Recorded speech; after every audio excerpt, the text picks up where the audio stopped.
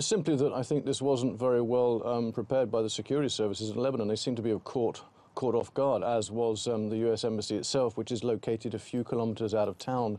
You know, about 8 o'clock this morning, something like 100 protesters, mainly Palestinians, carrying flags arrived. It wasn't supposed to start until 11, so I think that gives an idea of the sort of enthusiasm for it. But this is it's descended very quickly in the last hour or so into a violent scuffle. Some of those protesters were joined later by a lot of Lebanese protesters. A few managed to climb over a first perimeter wall of the embassy, and that's when really it started to get nasty. That's when, at that point, the police hit them with water cannon, and then tear gas started to be fired in all directions, and a sort of perimeter of police and army have now surrounded this group of, it looks like something like about a couple of hundred, but people are coming in all the time. Okay, and do you think, Martin, they're going to escalate? Are we going to expect see more protests there in Lebanon?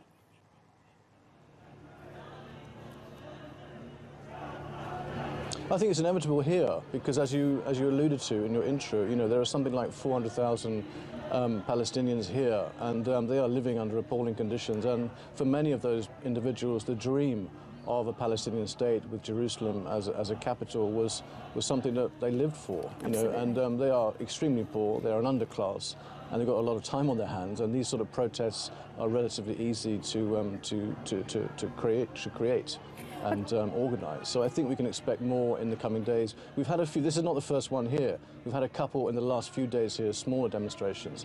But I think the Palestinian one is certainly one that's going to gain momentum in the coming days.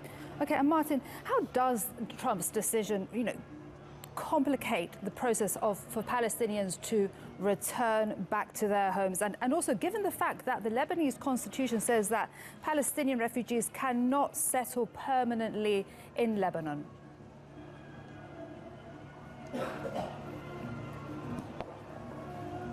Yeah, that's really the essence of the problem of Palestinians here, is that they have no hope or no dream of ever acquiring equal rights in terms of jobs or acquiring property or anything, really, anything that a Lebanese citizen would aspire to. So I think Trump's decision, though, in the region to make Jerusalem the Israeli capital is just, it's so ill-conceived, and it really does put back the clock decades, perhaps. I mean, perhaps we may never in the next 5 years see any real hope of any talks even starting now that this decision has been made, which has been condemned right across the Arab world. I mean, even the Saudis, even the Egyptians, and the Turks, all the big players, the real partners in the region that Trump would need on board if he wanted to move ahead with the peace process, have stood up and said this is really a really bad decision. And that impression, that reaction has gone right across the Arab world, even as far as Morocco.